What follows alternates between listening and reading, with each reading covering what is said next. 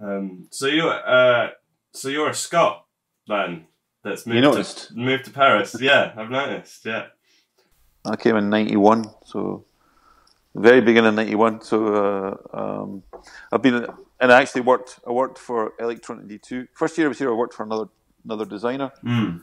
and that other designer I worked for Electronic D2 when I was working for him. Yeah. So, and I went off on my own. But so it was 3 months, but it's been the longest 3 months in the history of the planet. I think I'm moving now. Anyway, so what can I do for you, Miles? I guess you saw that the Lacey hard drive takes a main starring role as a protagonist of the film. It's interesting the pronunciation because, funny enough, here in France we say lassie like the dog. Oh, okay. And I think in America they sort of go "lay-see" as if it was two different words. Because it's got a capital C in the middle, hasn't it? Yeah, but it's because in French it means the company. Oh, I see. So it's two different words. Oh. C-I-E is the French version of co, C-O.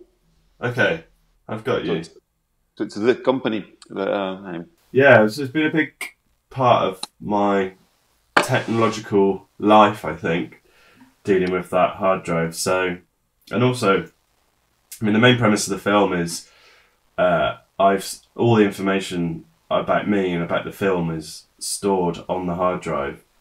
Therefore, it's sort of like a facsimile of myself, and it's in fact the hard drive that goes on the journey rather than myself.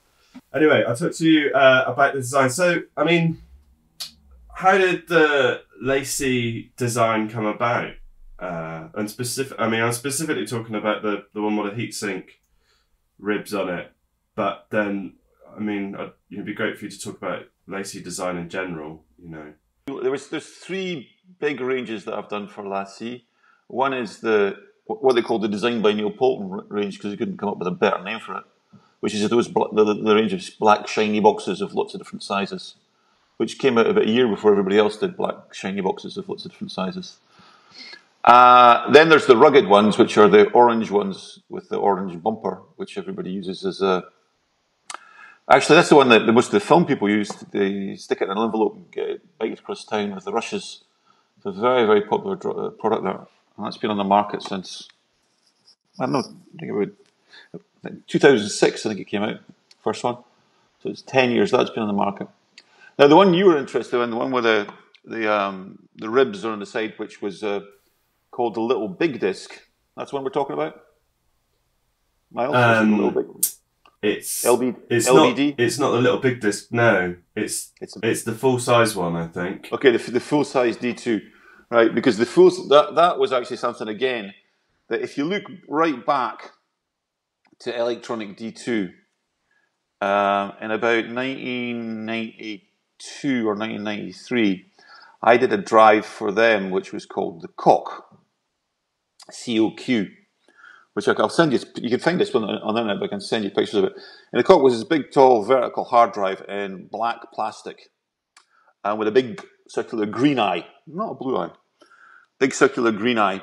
And if you looked at it in sort of front view, it kind of looks like a big black dick. Basically, is what it looks like in front view. And at the time, when I designed this, the guys from Electronic D2, which was also the guy Felix Pro, who was the head of Lassie afterwards, he said to me, "It looks like a big dick." Well, in French, he says, "What do you call a dick in French?" And I said, "Well, you call it cock." He goes, "Well, okay, we'll call it a cock." And so we changed the spelling to COQ, like the French cock, and we did this graphic with like a symbol of a rooster. So that product was immensely successful, really, really huge success, both commercially and in terms of the marketing and it got into Playboy, it got into covers of magazines and all sorts of stuff. So I think it's 2001, I'm getting around to it. What you are talking about, the range you're interested in with the big blue lamps, that was from, I think, 2001. And what happened was that Philippe Pro, who'd been the guy who had been the head of the company in Electronic D2, who'd taken a back seat, he'd been kind of ousted. And he came back to the company. This is sort of like Steve Jobs coming back to Apple. And he wanted me to design a new product for them And basically the idea was he wanted me to update the cock. So the redesign of the cock became this big rectangle, vertical rectangle with the blue eye on the top. So it's like this sort of monolithic presence with this eye which is watching you or not watching you or lighting up or whatever. And one of the thing about it was these products were one of the first ones to stick them to go vertically on a hard drive instead of going horizontally. In the wonderful world of hard drive designs, there's maybe not a lot of sort of like maneuver in space, because in general people want their hard drives to be as inobtrusive as possible. They want the smallest thing with the highest performance, fastest connection possible, and the biggest capacity for the least amount of money. So it's kind of it's not a very what's the word? I'm problems with English. It's not a fantastically rewarding type of work to do, because people in general don't go, "Oh wow, I love your hard drive." They just sort of like plug it in and use it and sort of forget about it. But anyway, that range, which started in 2001, which we call the D2 range, because the company Electronic D2 was, well, that's where it comes from. So that whole D2 range sort of just started in 2001 and just kept evolving and evolving and evolving and evolving.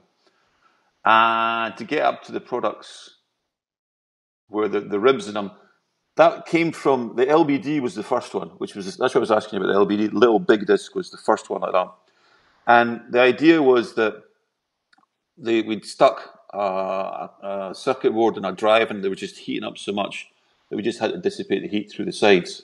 And we wanted to do it without a fan, because the fan was like, it's annoying because the fan makes noise. You're doing audio and you've got a fan running.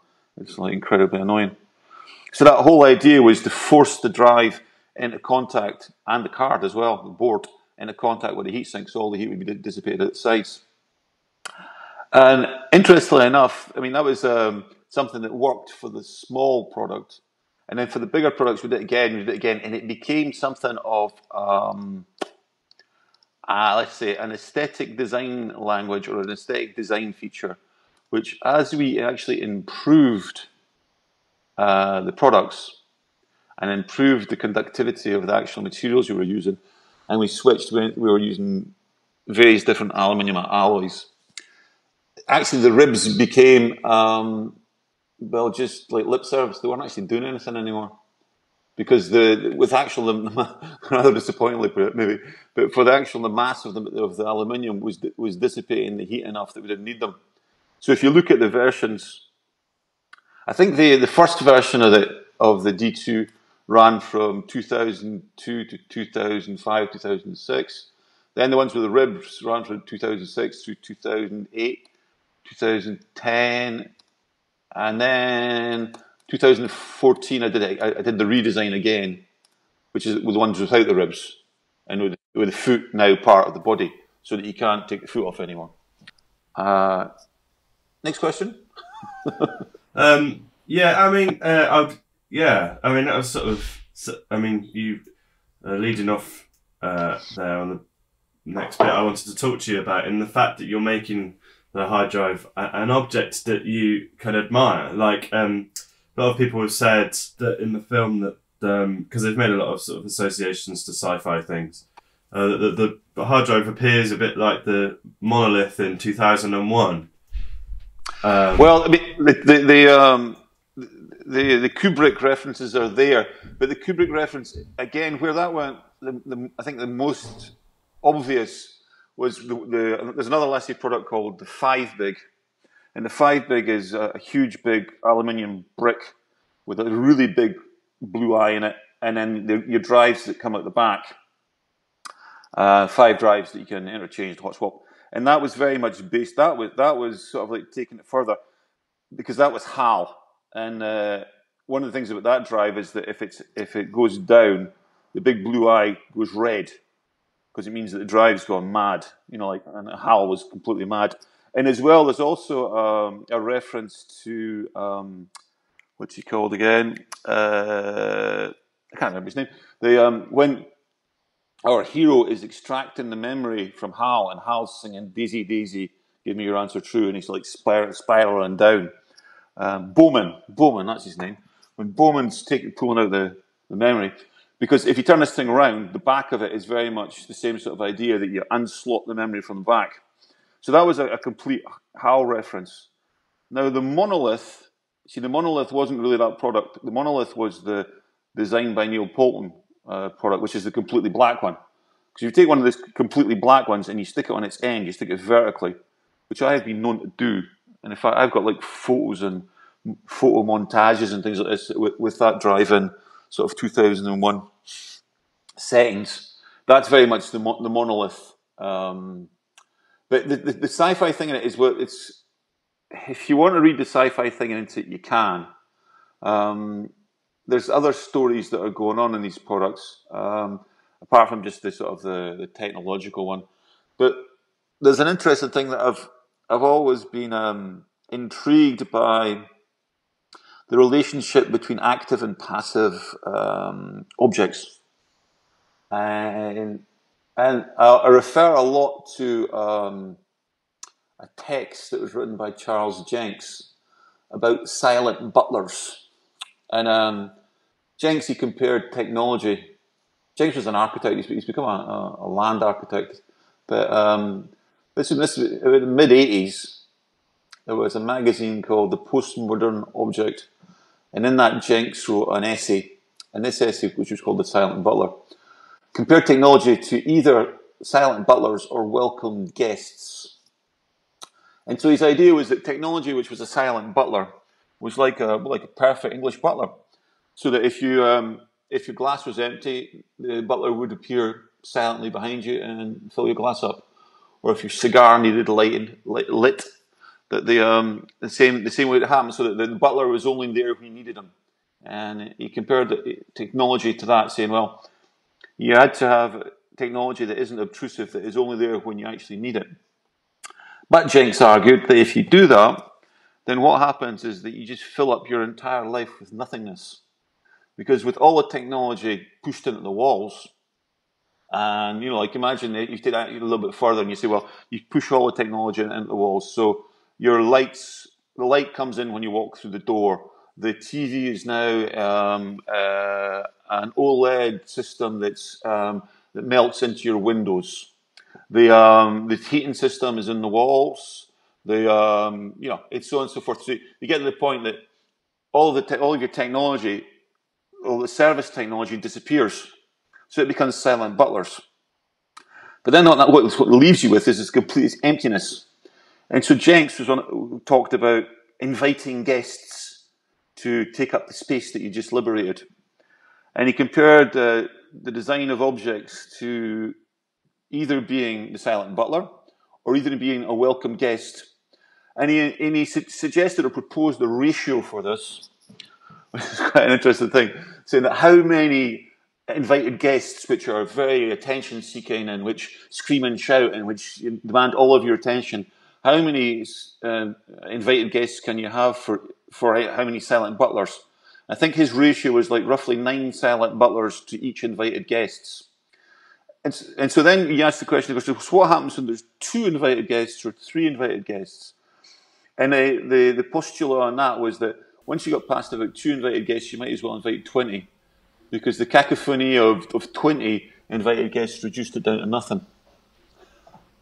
Anyway, yeah. I like this philosophy of designing things that are either invisible or are very present.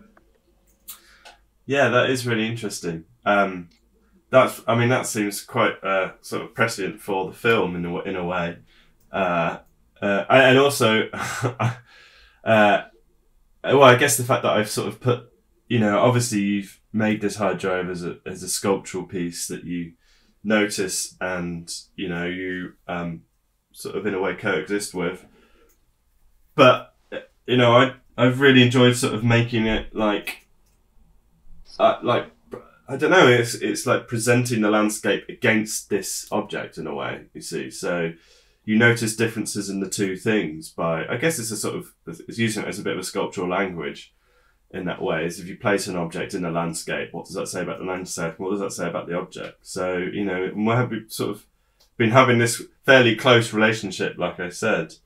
And also just for when people have seen me film it and walked up and gone, what are you doing? And actually me thinking, well, obviously this is a hard drive, but not many people knowing that it's a hard drive. Like, maybe they know it's a hard drive, but to see it in that environment, they're just completely bemused. Like, but you see, what's quite interesting about that is there are some objects which can be reduced down to a couple of lines, and you can get an icon for something. Like, I'm not talking about an iconic product. I'm talking about like a graphic. You get a graphic symbol that represents something that is very, very clear and very simple and very universal. The telephone used to be like that, and if you look on your screen for this FaceTime call, you will see a symbol for a telephone with N's written next to it, which is an old, like, 1970s clunk, hardwire dial telephone. Today's telephone, there's no graphic icon for it. What's quite interesting about the hard drive is that the hard drive, there's two graphic icons for it. One is the internal drive itself, which you'll sometimes see on the little desktop icons on your computer. And the other one, which has become iconic, is the vertical box with the light on the top of it. And if you look at the number of products that were like copied or inspired or whatever by that configuration that I came up with, it's actually become like a sort of generic representation of what a hard drive is. So people say, well, this is where I'm going with this, is that actually people now recognize this thing as the thing with the blue light as being a hard drive, because it's become itself the de facto representation of what a hard drive is. In the same way that the little turned telephone receiver with N next to it has become the thing for hanging up a call. Technically, I mean, there's no reason that a hard drive can't be any shape you want. And if you look at some of the other Lassie products, I mean, there's the sphere which I didn't design, but which was designed by Christophe. And that's just saying, well, your hard drive, it can be any shape. And now with the technology, again, because we're moving more and more towards solid state, and the only thing holding solid state back, or SSD, is that it's costly. But as we're increasingly going towards that, we should have more liberty to do things that maybe redefine again not so much what a hard drive is, because it's no longer going to be a hard drive, but what personal storage is. So what is going to be the iconic symbol or graphic for personal storage in the future? Well, yeah, that's really interesting. And also, so you've got some of your Lacey designs in the Pompidou, I understand, haven't you? Yes. So, yeah, there are. I mean, how do you see the hard drive as like it's straddling between form and function? You know, a functionless sculptural object and a very, very functional object. I mean, you know, you've already sort of touched on that, I think, speaking to me, but I want to know like your feelings on that. Yeah, that's right. I mean, they've got a sort of a modern collection, and they I think there's how many? Five? I can't remember. There's actually I have to consult my own website to find out how many things are in the are in the Pompidou. I don't know it off by heart. But it's very much that sort of recognition of the cultural value of the object, as opposed to just being a commercial practice. Because I think one thing when Lassie has always been very driven by doing its own thing, and I know it's kind of got very much tied in with Apple and you know these last years. And again, the things that Apple have actually copied us. There's not always Lassie that is trying to fit in with Apple. Apple have also been influenced by Lassie. But when you're actually designing, I mean, like, people always said to me, well, like with the cloud, the hard drives. Again, we shouldn't really be calling it a hard drive because of the fact that so much of it is SSD now. But the hard drive is going to just cease to exist. That nobody would need any longer to have physically their external stockage or backup or whatever you want to call it, near to them, that everything would be in the cloud. So that you've got these two things that are happening at the moment. There's the actual physical hard drives are moving towards a professional market, and the normal sort of consumers are going towards to the cloud. And basically, it's because the cloud is de facto imposed on you. You don't have the choice. I mean, in most cases, like when you get your iPhone's like almost like automatically set up to stock all your music and your photos and everything on the cloud. So that it's been this sort of the polarizing of the marketplace, and that physical hard drives are getting more and more and more professional. Which, if you look at the one we just did this thing, well, I just designed this thing that was launched at CES. It's called the Lassie Chrome, which is a ridiculous piece of technology, just ridiculous. So with Type-C connections and the fastest transfer rate in the history of the universe, at a price that is just like stupid. And actually, these things were done, and each one of them is actually individually CNC milled, not like molded or injection molded or whatever. And there's only 1,000 of them. But that had like that was launched at the CES Consumer Electronics Show in January, and I got like a riotous response certainly from the press. We got into the Wall Street Journal. It was on TV on America Today. It's got a lot of made a lot of noise. Yeah, and that's interesting because that's pushing the sculptural thing, because it's a very, very simple rectangular form, just posed on its corner, just angled, which makes it sort of like a trophy. You look at it and it's like you have won. Here is your trophy, the trophy for your life. That's great. Yeah. But that, in terms of the tech, I mean, like if you're really just talking down to the brass knuckles of it, the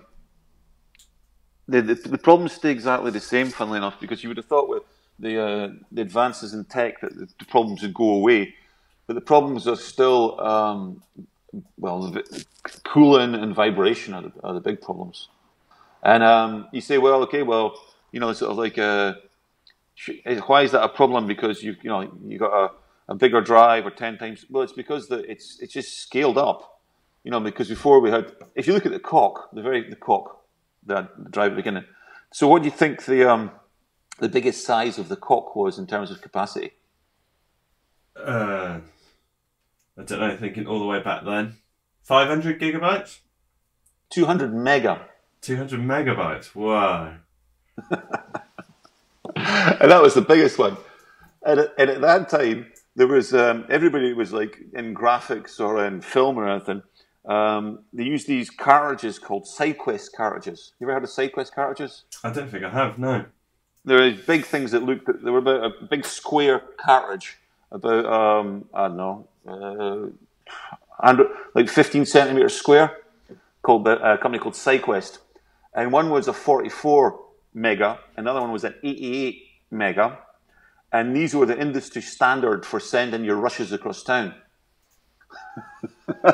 And the bike, or sending, I'd be honest, it was mostly used for like doing graphics and stuff. But when you're sending your files across town to get them to the printer, and the guy on the bike would come and pick this up, on the bike, and would bike your 44 mega across town so you get your catalog printed. So that what I said is that it's just a question of scale, though, because we've still got the same problems. It's just that but now everybody's doing, so like people said, well, you've got this enormous hard drive, it's so big, and then somebody comes along and goes, well, now we've got 5K television, and now we've got 8K television, so immediately your enormous hard drive suddenly starts looking very, very small. Mm. So if you look at the enclosure sizes haven't really moved that much. It's just that we've crammed more and more and more and more and more gigas and terabytes into the actual drive. And the standard problem I was talking about is the cooling, and that's the big one, because the thing heats up, and what we tend to do is we tend to have to put a fan in it. And if you've got one drive in your desk and it's got a fan in it, it's not a big deal. But if you go and see some of these rendering parks, when they've got like 300 or 400 drives in a line or on shelves in a cupboard, and all of those fans are all going at once. It makes a hell of a noise. So they, in terms of the actual physical elements of it, it's always been cooling has been the biggest problem, I think. Which is why the drive that you're using has the ribs in it as the heatsink. Kind of like that. I like the idea of the heatsink as well. I've used that again. I used that in a lamp last year because I like this idea of the sort of the honesty of the technology, so that you can actually see what it is, rather than having to have that inside it and then putting a skin around it to hide it with. It's very sort of Bauhausian, like very Walter Gropius to leave the thing as it is. Sorry, did I wander off in the wrong direction? No, this is perfect. I mean, I'm just sort of thinking. I wanted to sort of talk to you. You've already talked about the scale of hard drive technology and data storage technology, but so maybe if I could move on to these sort of general questions about the sort of the thesis of the film. In terms of storing endless amounts of sort of information on a hard drive, I'm quite interested in how you think we'll be able to manage ever-increasing quantities of information globally and what impact that's going to have in the end. Well, it's at the moment there doesn't seem to be any, the Moore's law thing doesn't work anymore, and there doesn't seem to be any end to either the need for. I want for higher resolution, and higher resolution means bigger file size, because I mean obviously now we're talking 5K and then 8K, and then I heard Samsung were talking about a 12K TV. Yeah. And once you get past that, if you go to the VR, I mean VR is going to demand enormous amounts of storage. It's like you're storing an entire and again, depending on the resolution of your environment. If you want it to be a realistic environment that you're in, you're going to start. It's not just it's not going to be like a mapped, sort of like thing that you get in a shoot 'em up game just now, is just mapping. I mean, you're going to go up to the point of having like entire environments where everything's like in 3D. You mentioned the space, the computing space that's going to require, and also the computing speed that's going to require to process it. It's sort of like you're talking, gigaflops. I know, it's like crazy stuff. But so that's one of these things, is that if there had been some sort of like ceiling to how much storage people actually needed, then the hard drive market would have collapsed a long time ago. But it's kind of like how many books can you put in your library, and what do you do when the library's full? You get a bigger library, and it's kind of like that. It just keeps going, and there's just, as I say, the demands. The most demanding consumers are the gamers, because the gamers need ultra fast speeds. Because if you're like a second slow, you're dead in the game. And they want they want the ultra like hyper reality. So the game market is always going to be like really extreme. After as I said, in the consumer market, just like stocking 5K TV, it's just like it's crazy stuff. It takes a lot of space. Yeah, I mean, I guess like my next question is like, why do you think we seek to quantify everything around us into digital data? It kind of comes back to that discussion I was talking about the Charles Jenks thing. Because if you can imagine that your silent butlers are now all your digital material, so it physically doesn't have any presence. I mean, physically. I mean, your entire record collection, physically, if you had records, it takes up a lot of space. It's like physically imposing. Whereas you're the same stuff as MP3s. I mean, the MP3s in the cloud, it's you don't even have it. There's no physical presence at all. So you could say that in a certain way that the digital is your silent butler, and analog is your invited guests. And I think that there's going to be always going to be a need for the physicality of things, which I think it's different to nostalgia. At the moment, for example, if you talk about vinyl records, I mean, vinyl records are selling, they say, better than they've ever sold. Well, ever sold, but better than they've ever sold in the last 15, 20 years. And I myself am a big vinyl aficionado. I don't know how to say words anymore. And I buy a lot of records. And a lot of these the records have download codes in it, which is kind of, you get your cake and you can eat it too. Because you get the download code, so you've got it on your phone, and you've got this nice sort of like physical souvenir of the object. One of the big problems with the facility that digital provides is that it often provides the same content at a lesser quality. And I think the most flagrant example of that is the MP3, which the MP3 has become just so convenient. Everybody uses it, and the quality of an MP3 is just atrocious. I mean, you have to really have cloth ears not to be able to hear the difference. So it's interesting. I'm pro digital because of the convenience of it, but it's in terms of I think it's the lack of immersion in digital today, which I find wanting, and that's why I've got big hopes for virtual reality, what the VR can do.